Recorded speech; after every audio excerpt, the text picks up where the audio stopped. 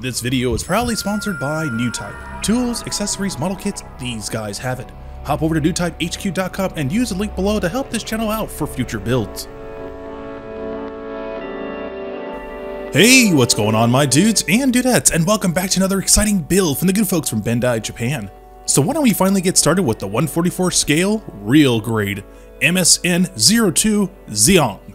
And without further ado, let's get to it.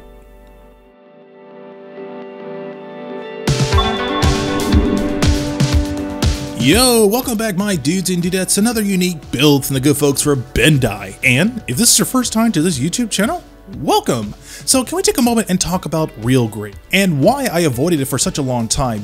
I specialize in master grades, perfect grades, and everything in between, bigger or smaller kits. Real grades have been in that weird little gray spot where I've been told by a lot of people that the original inner frame wasn't that stable, other areas were prone to breaking, and at the same time, the runners were very, very small, so you can easily lose them, and that was kind of like the key reason why I avoided it for such a long time.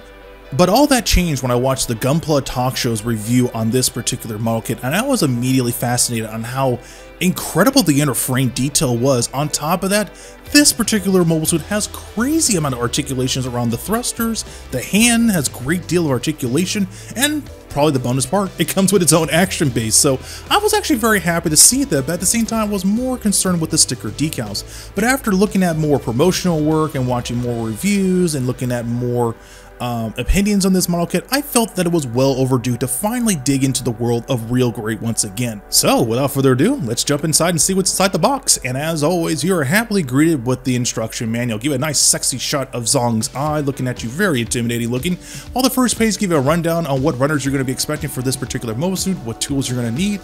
As for the following page, gives you a complete rundown on how to construct the head and the torso, while the following page gives you a complete rundown on how to construct the torso and put in many dynamic poses. Once again, very, very impressive what I'm seeing for like the thrusters and the inner frame design.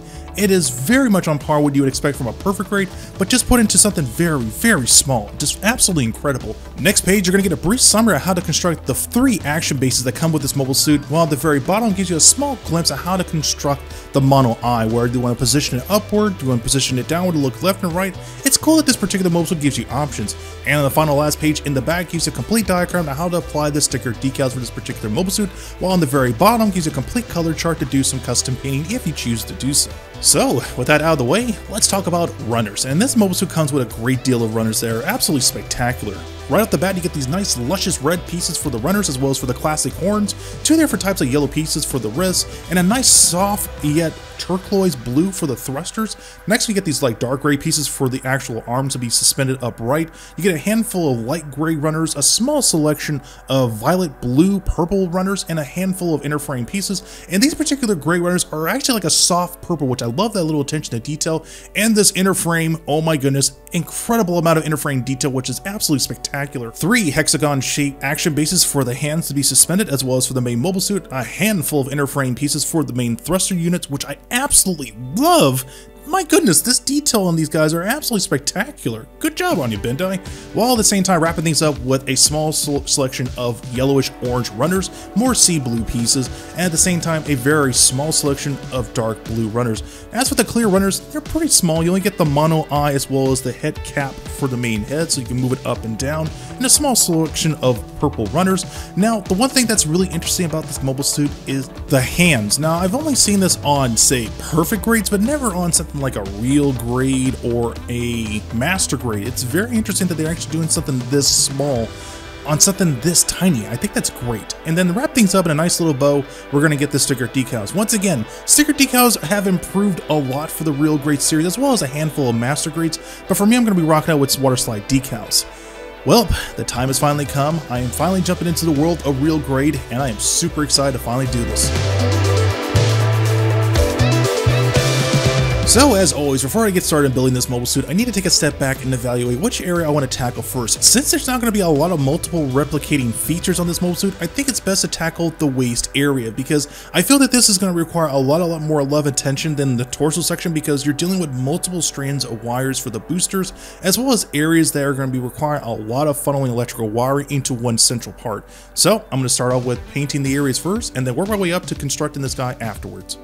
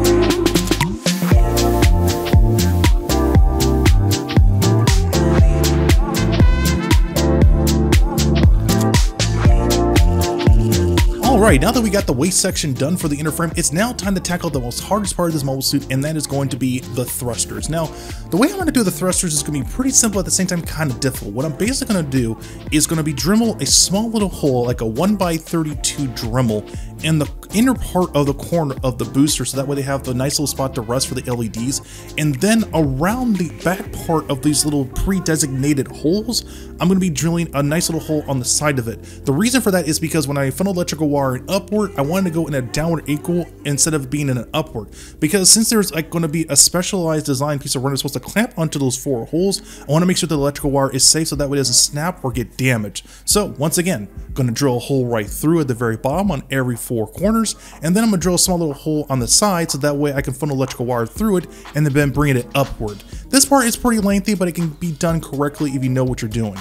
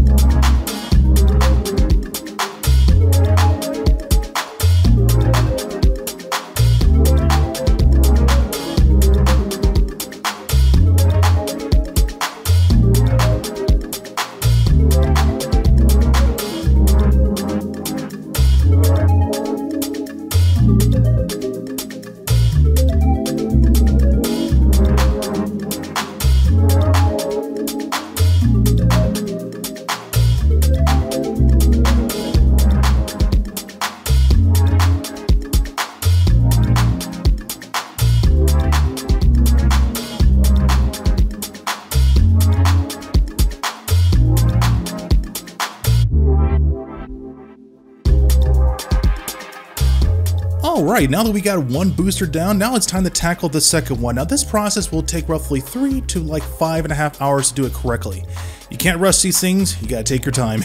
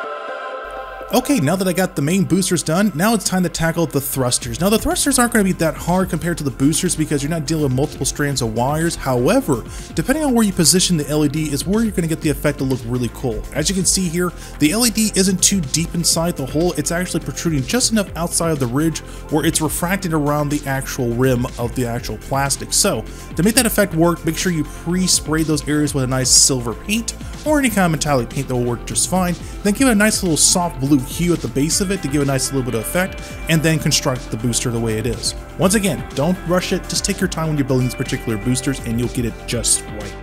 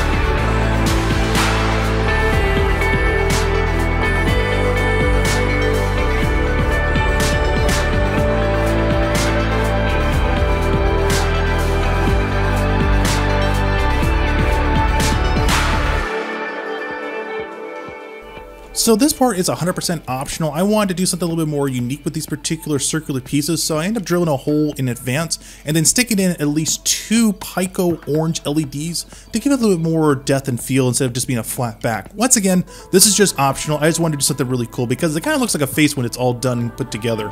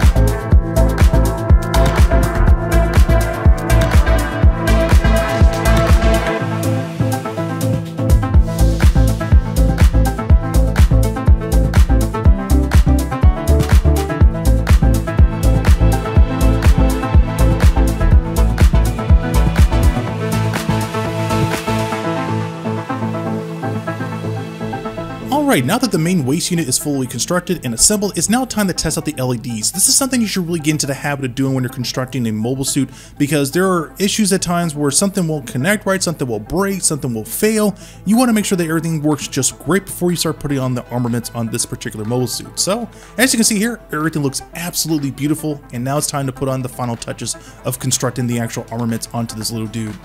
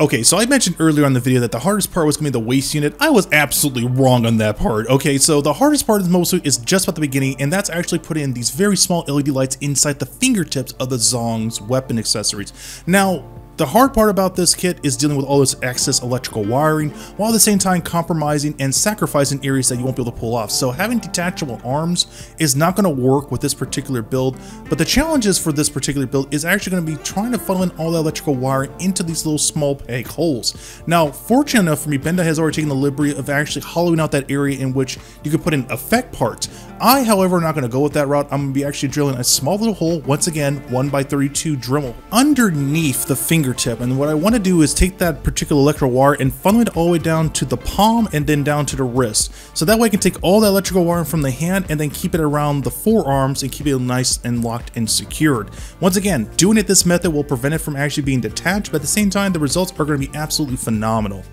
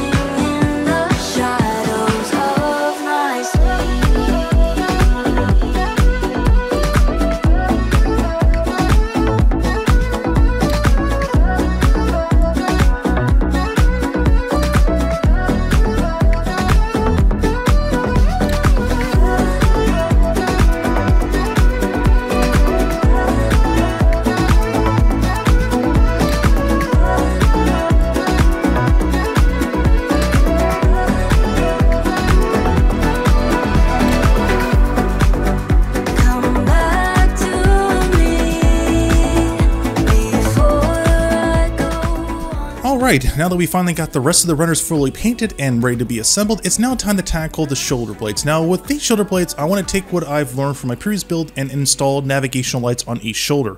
One's going to be red, one's going to be green. Now this particular detail is not really necessary. This is something I like to add on every mobile suit that I build for this channel.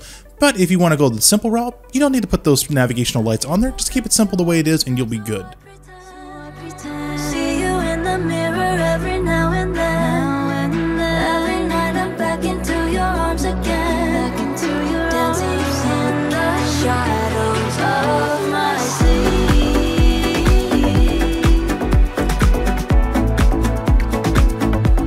I'm back into your arms.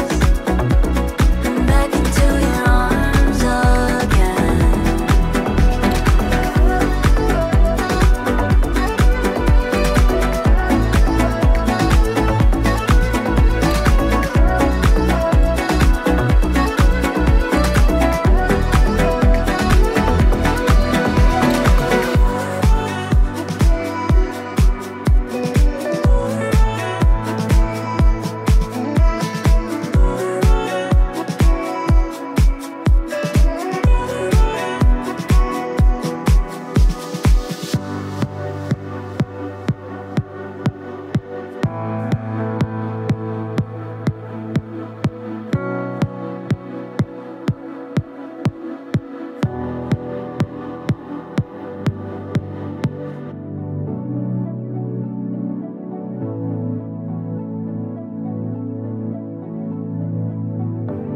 I know I have to lay in the bed I made.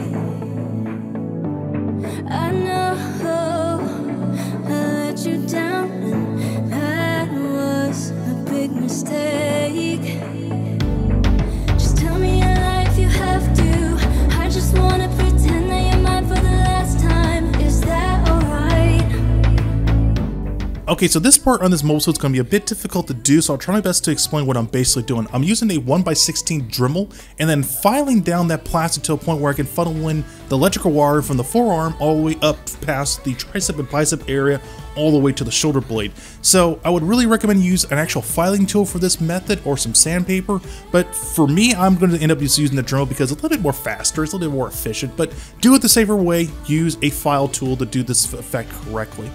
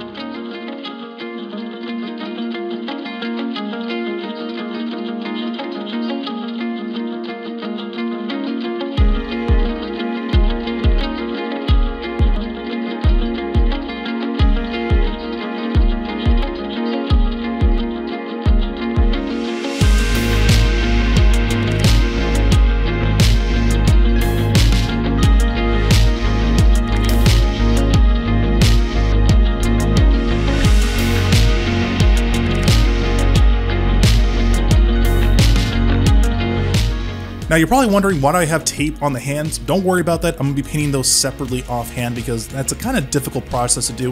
What I need to talk about is electrical wiring in the torso area. There is just barely enough cavity space in the upper top, so to make sure everything works correctly, I'm going to be pre-drilling a hole through these little 3 pistons, and once the aperture is wide enough, I'm going to be funneling all the electrical wire in that area so that way it's nice and secure, and then take out the electrical wire and funneling down the lower back spine of this area so that way I can reconnect everything to the lower waist unit. This process takes about maybe like 20 to 30 minutes, so don't rush it, make sure you plan ahead and make sure you do it correctly.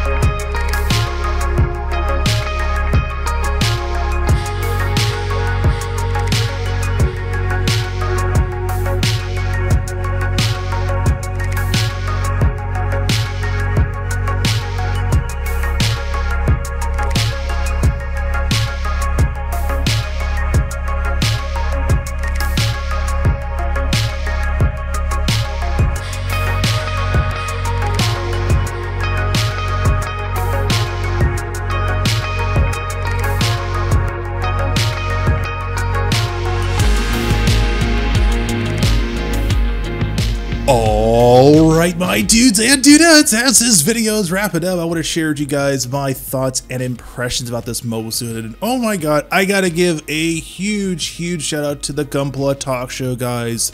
Thank you so much for making the review several months ago. If you guys have it, please subscribe to their YouTube channel. They're great guys. I had zero interest in building this mobile suit for a very long time. And once again, I'll say it again.